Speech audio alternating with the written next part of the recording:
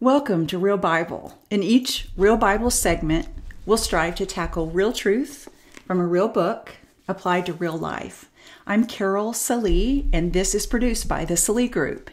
In this 10-week session of Real Bible, I'll be presenting LIFESONG, a study of Psalms. LIFESONG will consist of 10 segments of Bible teaching in which we focus on a different type of psalm. If you missed the introductory segment last week, you may want to catch that video. It will help this series make so much more sense. These are going to run 40 to 45 minutes. So if you don't have much time, just watch it in 10, 15-minute time increments. That's the beauty of timestamp. Or just settle in and spend the whole time with me. Well, part of what we're going to do in Real Bible is get equipped in how to study the Bible for ourselves. All you'll need for this time is your Bible and whatever you might want to take notes.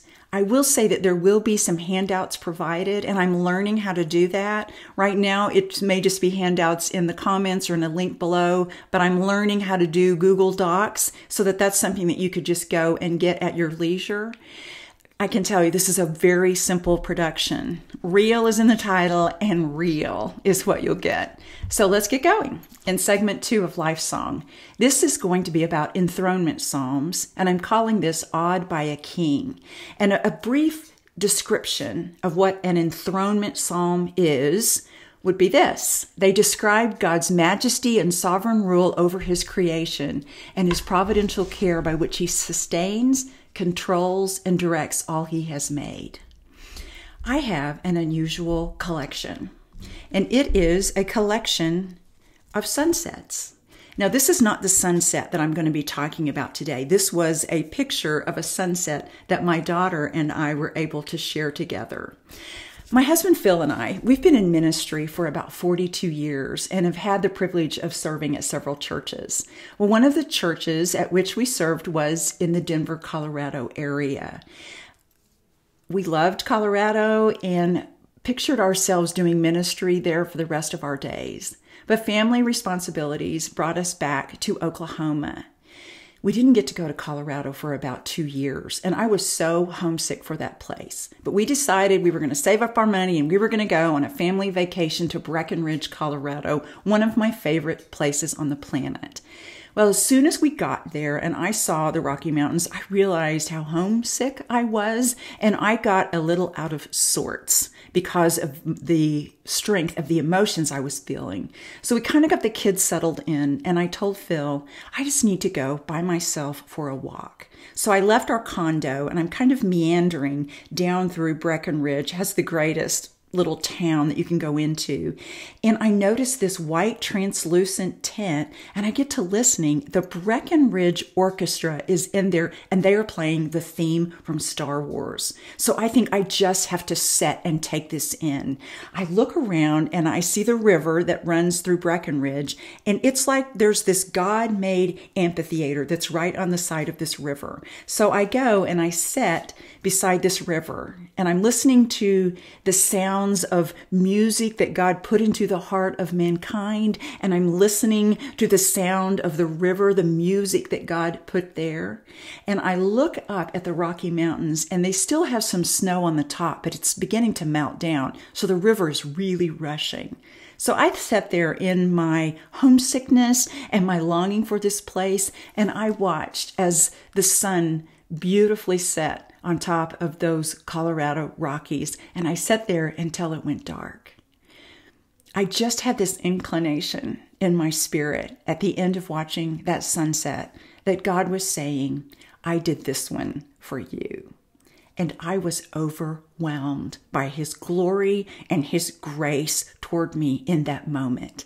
That's a little bit of what we'll be encountering today whenever we study enthronement psalms. Now, there are enthronement psalms and there are royal psalms, but they're different.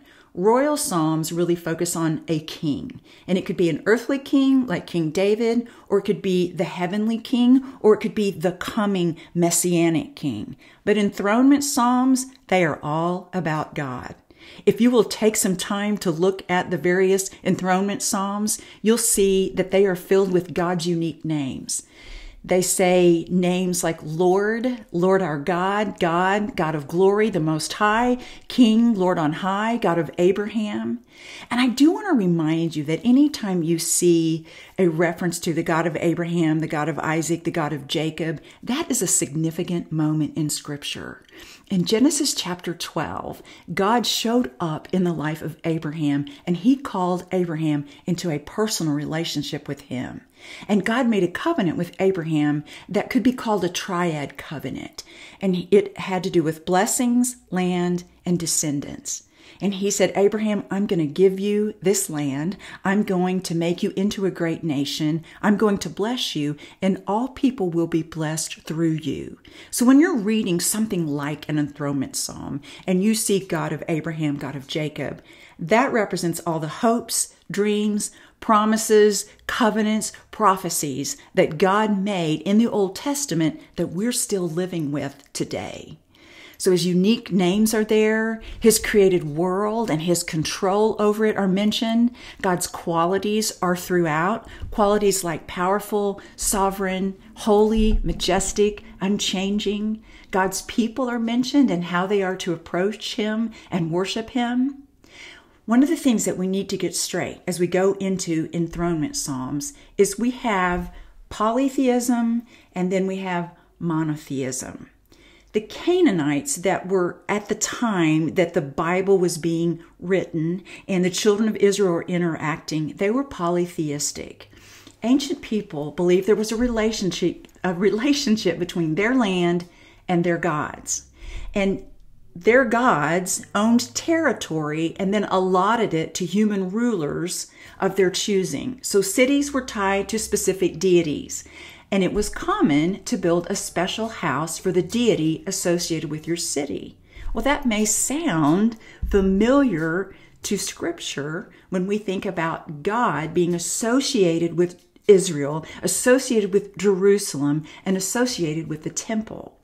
So while today, as a modern day believer, I believe there's only one true God, we have to understand contextually that the children of Israel were constantly being confronted with other gods. Polytheism was there. And so the Canaanites had many gods, but the God that the Israelites served was requiring that they serve and worship and obey only him. So monotheism is a vital part of the Old Testament and the New Testament down to the modern day believer. But the children of Israel, the Hebrews at this time, they would have had to say no to the gods that were being offered to them and say, we're only going to focus here. So throughout the Psalms, you will see mention to gods in plural with a little g, and that's why. The Israelites were still developing their monotheistic faith. And it took a lot of training, a lot of discipline. It took a long road for them to get to that place where they were really going to just follow God as their one and only true God. So today we're going to take the time to look at briefly at 5 enthronement psalms. And if you're taking notes, here's the outline. Here's getting us started. When we are awed by the King. When we are awed by the King. And we'll look at Psalms 29. When we are awed by the King, here's the first one, we glorify him.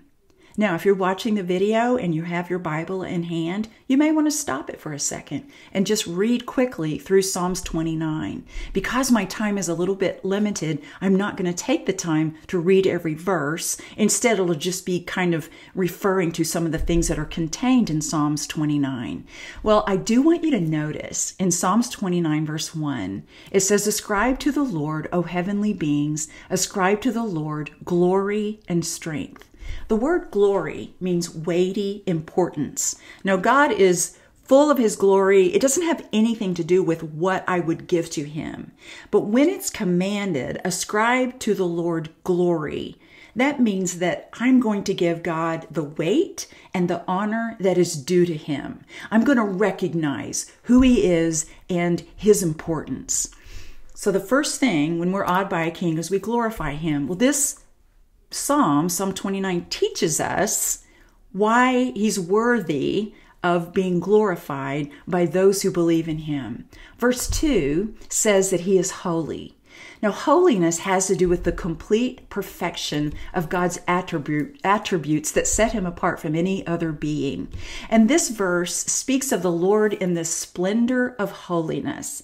So imagine that at this time, the kings of that day, you could tell who the king was by how he was dressed and how he carried himself. Let me give you an example. I used to work for my sister, and she has a very successful meeting planning and conference planning business. And I worked for her in her home. And most days when we weren't going to see any of her clients, she and I came to work, maybe with our hair done, maybe with makeup on, definitely in sweatpants. But occasionally I would be sitting and working at my desk, and I would hear coming down the hall my sister walking in her high heels. And when I would hear her high heels clicking on the tile, I would shout, important shoes, because I knew based on the way that she was dressed that she was about to go out and have an important meeting. Whenever it talks about giving God glory because he's holy, it's as if we look at how he is dressed, his carriage of himself, and we shout, important God, important God. So that's the first way that we give him glory. The first reason why we give him glory is because we know that he is holy. Then in verses 3 through 9 of this particular psalm, we see that we give God glory because he is powerful.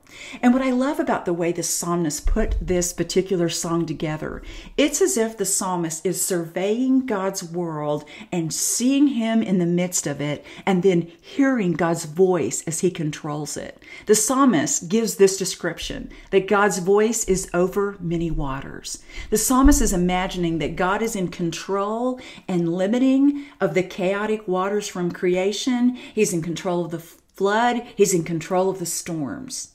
The psalmist also said that God's voice is powerful. His voice thunders and causes the earth to shake. When I was a fairly new Christian living in Oklahoma, and if you haven't lived in Oklahoma has amazing thunderstorms.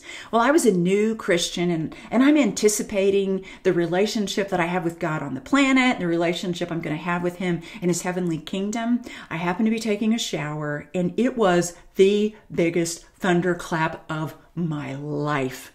And it shook the house. It shook the walls of the bathroom that I was in. And this thought went through my mind. Jesus is coming back, and I'm naked. And all I can say is maybe that's why we go in the twinkling of an eye. But I was having a moment when I was ascribing God glory because of his voice in the thunder. The psalmist also says that the voice of God is full of majesty. In verse 5 and 6 of this psalm, it says that the voice of God breaks the cedars of Lebanon. His voice is so powerful that it can break the largest and strongest trees in the region. These are the trees that were used to build the temple. And he breaks them, and it's as if they go skittering about like a calf in a new field. That's how powerful the voice of God is. It says that God's voice flashes forth flames of fire, makes the deer give birth, and strips the forest bare. That's just his voice and his creation. So we can give God glory because he's holy, because he's powerful. He's also enthroned.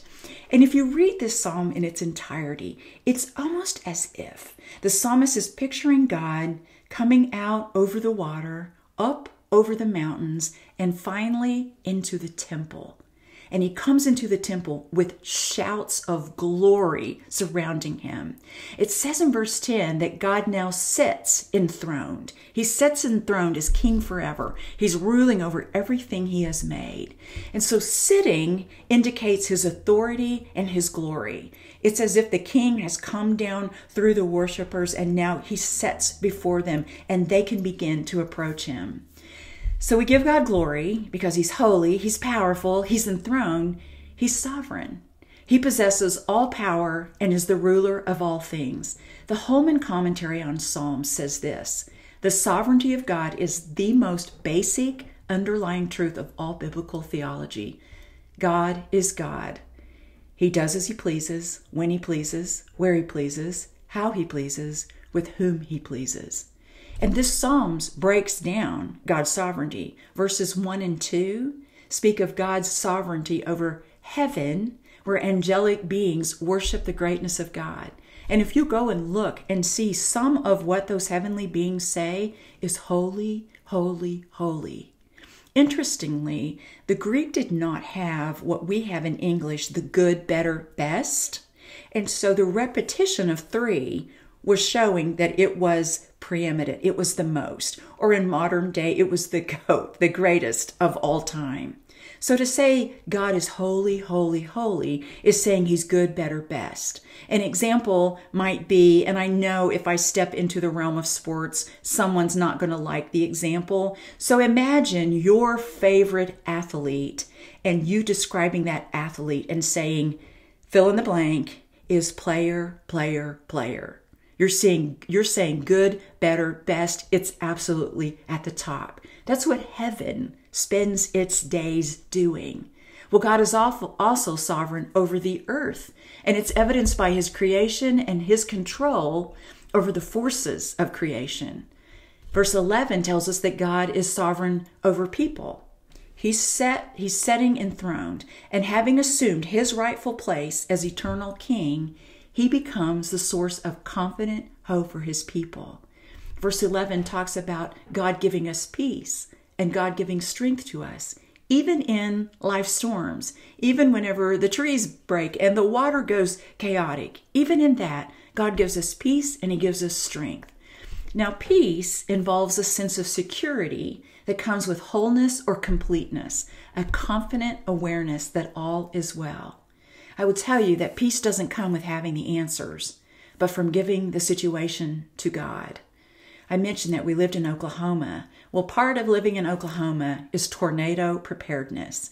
And everyone in Oklahoma has a designated Frady hole, we call it, a Frady hole. And within our Frady hole in our home, when we lived in Oklahoma, it was a coat closet in the center of our home. And in that Frady hole, in case a tornado came, I had a tub. And in the tub were all the essentials that we would need if a tornado actually hit our house. I had a crank radio, money, a Bible, a lighter, deodorant, toothpaste, and chocolate. Because I tell you, if we're going down with chocolate in our bellies.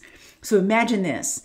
The tornado sirens are going off. We tell our children, we have to come into the Frady hole. We gather our children from all over the house, the little Salih family. We close ourselves into the tornado shelter. Now here's a silly question. Did the intensity of the storm immediately decrease because we were in our safe space? No, the storm still raged. What was different was that we were tucked in to our safe space. That's the kind of peace that God gives us. We have this storm raging in our life. It's thunder, it's lightning, it's big what is going on. We tuck ourselves into God, into his protection. It still rages. But we're different because we have come into that place where he gives us peace. He also gives us strength.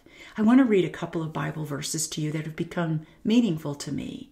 Deuteronomy 20 verse 1 says this, when you go to war against your enemies and see horses and chariots and an army greater than yours, do not be afraid of them, because the Lord your God will be with you.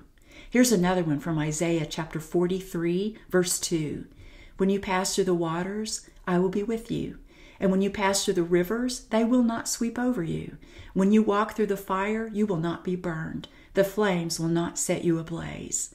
That last scripture passage from Isaiah 43 really came alive to me. Many years ago, I was getting ready to go to a women's event, and the city in which we lived was prone to flooding. We lived on a little narrow country road, and it is a downpour, but I have to get myself to the church to get us ready for this women's event. So I get in our passenger van. Yes, we had those years. I get into our passenger van and I'm heading down the country road, and I stop because it looks pretty deep and the water really seems to be rushing over the road and down into a gully. But I have something to accomplish. So I think I'm just going to go for it. And I go into the water and realize immediately the mistake I have made. Should never drive into rushing water. And my van is floating. And I can hear things bumping up under my van. Well, all of a sudden, my van high centers on a place in the road. And I pick up my cell phone and I call Phil. I am floating. I am floating. I've done the stupidest thing. I have gotten myself into this water. You have to come and get me out. And I'm really getting panicky in this situation because I'm imagining my van going on down into that gully and I'm going to have to jump through the sunroof and grab hold of a tree, and people from the church could be driving by that day and see their pastor's wife up in that tree having made the most ridiculous choice of my life. And that verse from Isaiah 43 came to my mind. When you pass through the rivers, they will not sweep over you. And I felt this peace and this strength come in me. And I said, okay, I'm just going to be at peace and I'm going to rely on the strength of God in this situation. I'm happy to tell you that my husband and a couple men of the church were able to drag me out of that rushing water, and I made it to the church on time for the women's event. Verse 1 of this psalm says, ascribe glory. And then in verse 9, it shows being saying glory. Here's a quote from the NIV commentary on Psalms. When we really see God as He is, when His power and holiness is displayed for us, there should be no other appropriate response but to get on our knees, an acknowledgement of just how far our lives are removed from the holiness of God, and just how undeserved is the gracious love and salvation that God pours out on us day by day. All we can do is bow in worship and say glory. Let's go to our next enthronement psalm, Psalms 47. You may want to stop the video now and just quickly read Psalms 47 so you'll have a better understanding of where we're going. I do want to remind you that in verse 4 of Psalms 47 and in verse 9 of Psalms 47, we see references to Jacob and we see references to Abraham. I just mentioned that a few minutes ago. Anytime you see those mentions of Abraham, Isaac, and Jacob, that's the covenant, the hopes, dreams, promises, the prophecies fulfilled. So always take note when you see those three particular names. Well, in verse 2 of Psalms 47, it says, for the Lord, the Most High, is to be feared, a great king over all the earth. Our second point for this particular segment is when we are awed by the King, we fear Him. Now, fear of God, to me, is one of the most challenging concepts to explain. Fear of God can be anxious dread. It's the realization of God's impending judgment on our sin. I might liken it to back in the day when my husband Phil was a little boy. Both of his parents sang in the choir. So Phil would sit kind of on the front row by himself. So his parents are up in the choir and they can see him down on the front row, and he's not behaving like he's supposed to. And they're doing all the stink eye that they can, but they cannot get him to behave. So on the way home in the car, his dad told him, Phil, when we get home, I'm going to give you a spanking. This was back when it was okay to give your kids a spanking. Well, anxious dread overcame 5-year-old Phil. So he went in and he put on 5 or 6 pairs of underwear.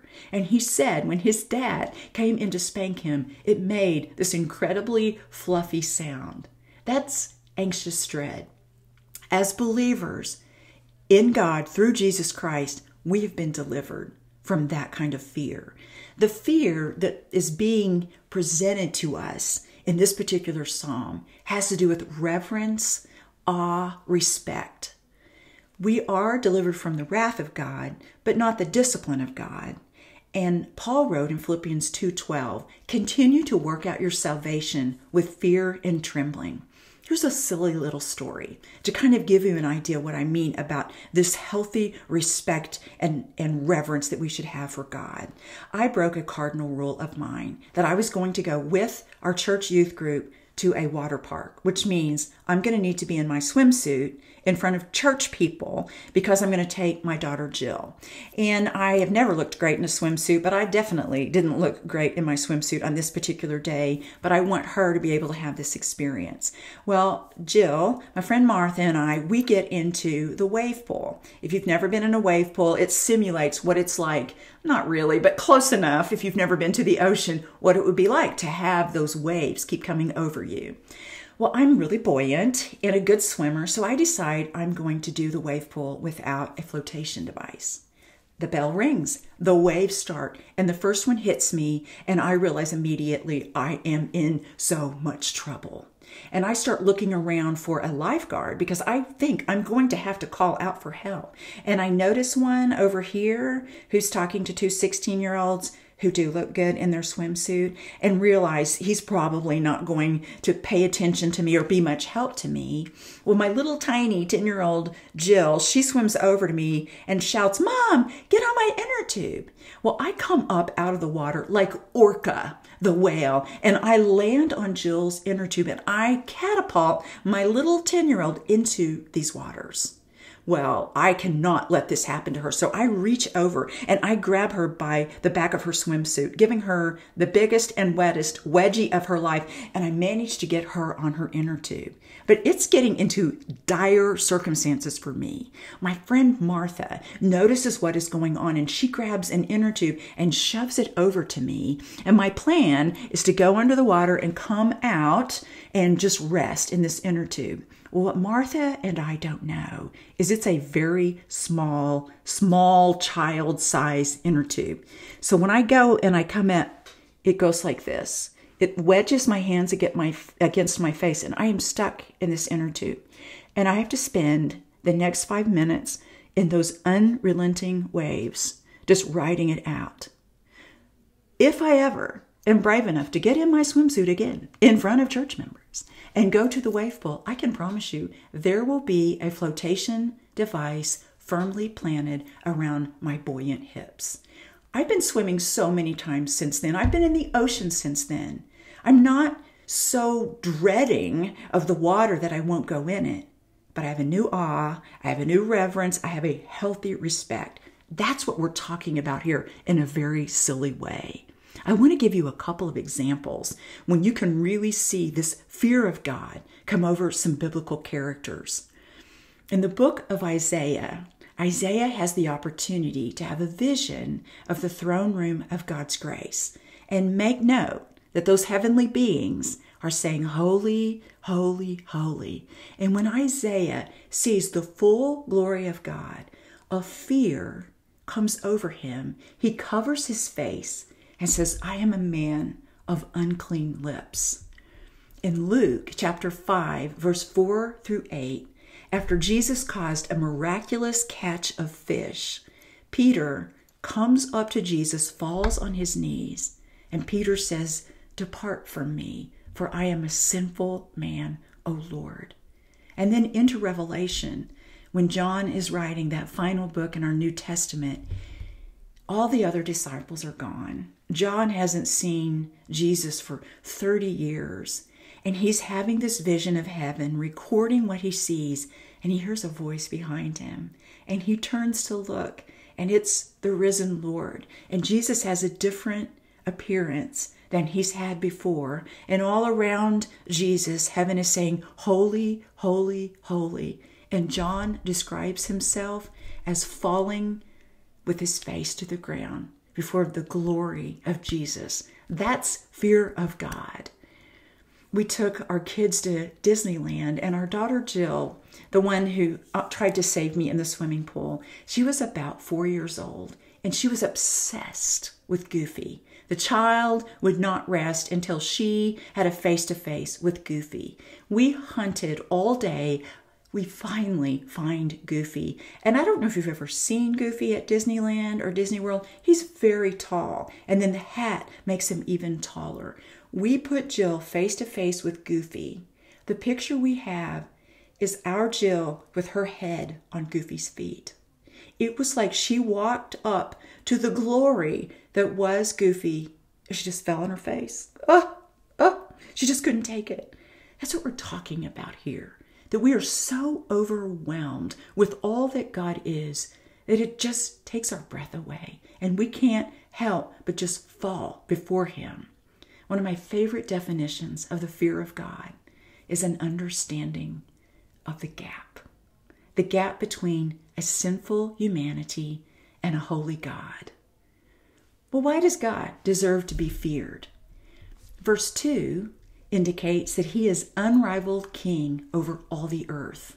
4 times in this psalm, in verse 2 and then verse 7, 8, and 9, it is declared that God is the king over all the nations of the world. Everyone and everything are under his rule, whether they acknowledge his absolute authority or not, although they are invited to. We can never forget the missional nature of the book of Psalms. Anytime you see peoples, anytime you see nations, that is the inclusion of all people. And God wants to be the king over all people. Verse 3 tells us he should be feared because there are none who can compete with his divine authority. Earthly kings may have some authority, earthly governments may have some authority, but it is limited. God's authority is absolute and unhindered. And one of the examples that this psalmist gives is how God defeated the Canaanites and gave that land to Israel as he had promised he would do back with Abraham, reiterated with Isaac, and reestablished with Jacob. Another reason he's to be feared, in verse 8, it says that God has gone up to sit on his holy throne. It's a repeated theme of what we saw from the previous psalm. God has ascended victoriously to his throne to rule over heaven and earth. So what's the result of that? In verse 1 of this chapter, it says, with joy, peoples will clap their hands. Now, I did a little word study on that, and when we think of clap our hands, we think of individually. This is actually more like people clapping their hands in agreement. Maybe a high five, that people are coming together, the peoples and the nations, saying, our God is king, our God is undisputed. That's really a more accurate portrayal of what's going on in this verse, that the nations will come together in agreement to praise the God of Israel. Awed by a king. When we have that, we fear him. Here's the third thing. When we are awed by the king, we trust him. We'll be looking at Psalms 93. So you may want to stop the video and just quickly go through and read Psalms 93.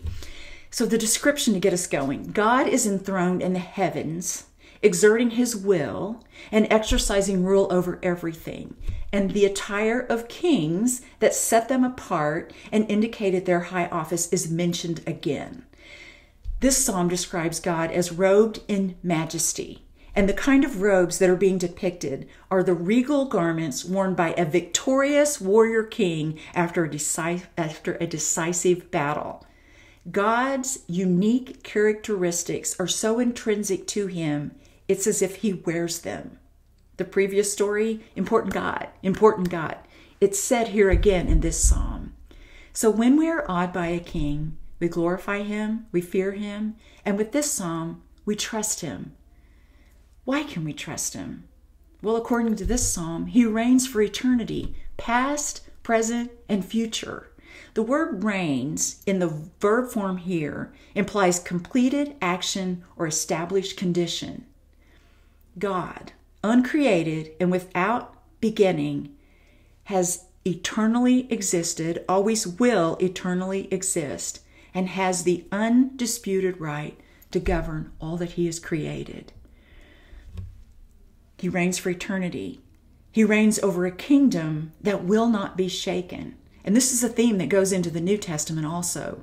In Matthew chapter 16, when Jesus took his disciples to Caesarea Philippi and he asked them, who do the people say that I am? And they said, some say you're Elijah, some Moses, some you're a prophet. And then he gets very personal. Who do you say I am? And Peter says, you are the Son of God. You are the Messiah. You are the anointed one, the one who comes to take away the sins of the world. And Jesus says, upon this confession, this belief that I am the Messiah that has been promised by God the King, I will build my church. And he says, the gates of hell will not prevail against it. We live in a difficult time to be a believer in Jesus Christ. We need to remember that God has always and will always reigned, and nothing can change that.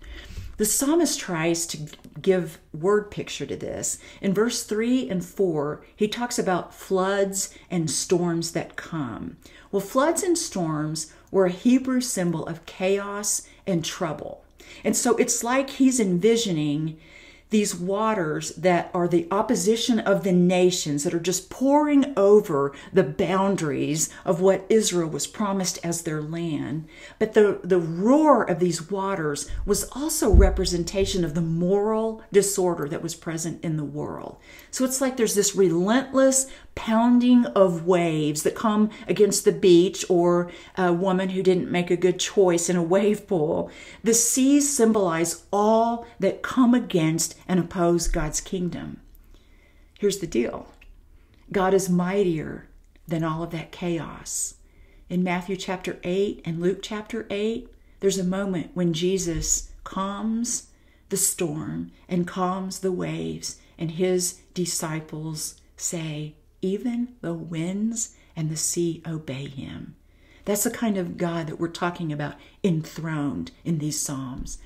Just a little side note, in Revelation chapter 21, verse 1, it says there was no longer any sea. Let's tie that together with what we just learned. That's as if John is saying there is going to be God's complete victory over chaos and the complete removal of chaos. What a promise that's being made to us. God also reigns based on his word and on his character.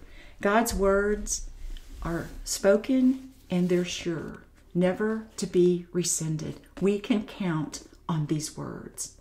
And his word stands firm because of his unchanging character. We must remember that God is in control, no matter how things appear. Our present circumstances have no bearing on this fact. God can be trusted. Let's go to our next psalm, Psalm 98. You may want to stop and read Psalms 98. And here's our fourth point. When we are awed by the King, we celebrate him. Verse 1 of this chapter talks about, "Oh, sing to the Lord a new song, for he has done marvelous things. His right hand and his holy arm have worked salvation for him." And verse 2 says, "The Lord has made known his salvation. He has revealed his righteousness in the sight of the nations." There's that missional aspect of Psalms again. We have been called to celebrate with a new song, in which God's salvation is proclaimed and his glory is declared to the nations, to the ends of the earth. That phrase is included in this psalm. Reminds me of Jesus' final words in Matthew chapter 28, where he says, "Go into all the earth." And in Acts chapter 1, verse 8, when it talks about Judea, Samaria, and to the ends of the earth. There's a song that we are supposed to sing. And our new song should celebrate God's salvation for ourselves and for the nations. Jesus taught in Matthew 5:14 that we are a city on a hill. We believe God is great, and therefore we should not ever limit the singing of that song. I'm not sure where I got this quote, but I think it's a beautiful one as it pertains to telling about our God.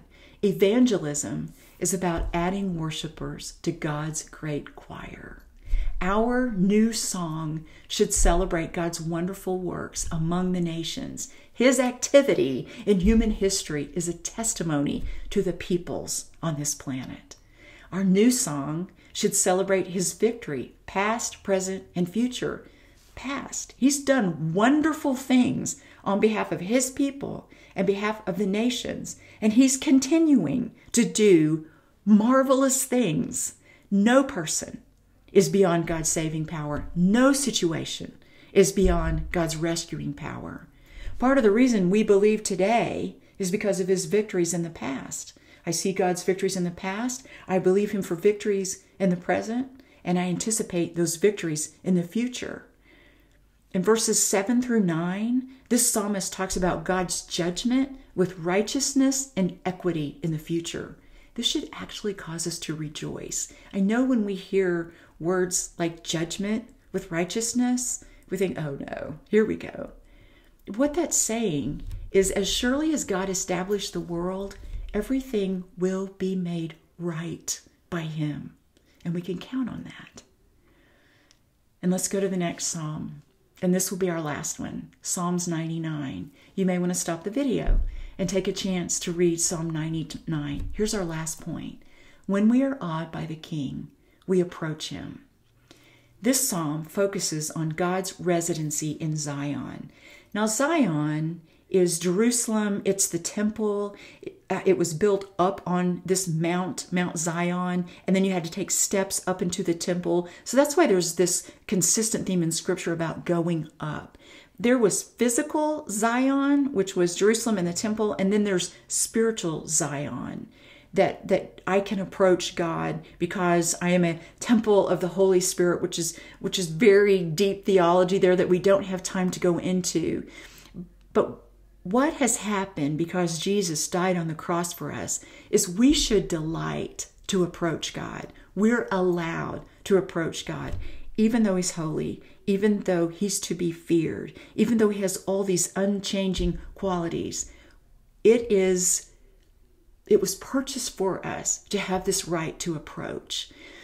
Now, in approaching, we should approach with full awareness of God's holiness. If you look in this psalm in verse 3, verse 5, and verse 9, it says, he is holy. And I want you to think in context of the temple. The closer you got to the Holy of Holies, where the Ark of the Covenant was in the first temple, the more holy the experience. And so you would come in and there would be the Gentile courts, and then the women's courts, and then the men's courts, and then the priest. And then there was that Holy of Holies where the high priest could go one time a year to make sacrifices. There was an increasing level of holiness as the worshiper got closer to the presence of God. I do think that we may have lost a little bit of this sense of that. And I go back to the teaching on the fear of God. God's holiness implies consistency of character. We have to remember the polytheistic Canaanites who worshiped gods. They believed that those gods were fickle, they were changeable, and sometimes they could be downright nasty. So you made sacrifices to these pagan gods to appease them, to try to get them to not bring calamity on the people. Consistency of character was not expected. But since God is holy, we can approach him in prayer in the knowledge that his character is unchangingly consistent. Verse 1 says, let the peoples tremble, let the earth quake. The word tremble means to be deeply moved and even disturbed. And I like this quote, don't know where I heard it. A little bit of trembling would do us a whole lot of good. A little bit of trembling would do us a whole lot of good. So we should approach God with full awareness of his holiness. We should also approach him with full humility. Verse 5 talks about bowing in worship at his footstool. Well, footstools were a piece of furniture for resting your feet. I mean, we have an ottoman. It's basically the same concept. But the footstool at Bible times became a symbol for dominion. And kings carved their footstools with images of their enemies. Kings were portrayed with their feet on their enemies' heads as if the enemy was their footstool. All that taken together means that the footstool is a lowly position before him. We're not doing God any favors by approaching him. We're coming with the full knowledge of all that he is and the humility that should cause in us because of the understanding of the gap. And those two make it sound like he's not approachable. We should approach him with full confidence. Verse 6 mentioned Moses and Aaron and Samuel and how they all called on God. And in his unchanging character, he answered them. In Hebrews 4:14 through 16, it talks about Jesus as our great high priest. And part of those verses says we can approach with confidence through our intercessor, Jesus Christ, the great high priest. Think of it like this. Phil and I own this house that I'm sitting in, And Phil and I, we both have a key to this house because it's our house. We have full authority over our house. There are 3 other people in this world that have a key to this house. They're not on the deed. They're not making the house payment. They don't clean this house. They don't make sure this house is well stocked. But they can approach with full confidence, and it's my 3 grown children. Yes, they have their own places to live, but anytime they want to, they don't even have to call ahead. Anytime they want to, they can come and use their key to my house. Now, once they get in my house, there's still some rules that apply. There's still some respect that needs to be followed whenever they're in this home. But I am telling them, this is my house and you can come here anytime that you want. And one of the testimonies that my 3 grown children give to me is they talk about how well they sleep in my home. I mean, they slept good when they were teenagers. They still sleep good when they're here. And I can't help but think there's just something about being in your parents' house and knowing that you are loved and you are taken care of and that you're going to be protected. That's what the God of heaven, the sustainer of heaven and earth, is offering to us. He is saying, you can approach me. Yes, I am the high sovereign king, but I want us to have a conversation. I want you to come to my word. I want you to come with other worshipers high-fiving about the wonderful, incredible God that we serve. So in review, when we are awed by our king, we glorify him. We give him his due. We fear him.